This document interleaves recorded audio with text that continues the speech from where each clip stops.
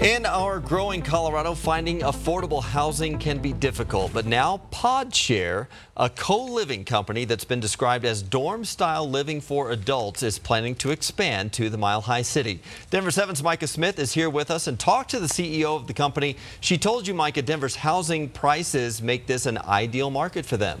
Brian, Podshare CEO Elvina Beck says Denver is a place her company is eyeing because rent is high, and she thinks this could help fill a need when it comes to affordable housing inventory. Right now in California, Podshare offers a 50-square-foot pod or bunk bed that can be rented for $50 a night, $280 a week, or $1,000 a month. But Elvina says prices will probably be lower in Denver because housing is more expensive in California. Let's talk about what you get with a Podshare other than a bed. Renters can live at any Podshare location, and they're provided with linen, towels, toiletries, Wi-Fi, food in the fridge, bikes, and computer access. Beck says she knows this concept isn't for everyone, but she thinks for some people in Denver, it will work. Everyone's buying for the same amount of supply, right? So you have a limited amount of supply, you have a high demand in these cities like Los Angeles or Denver.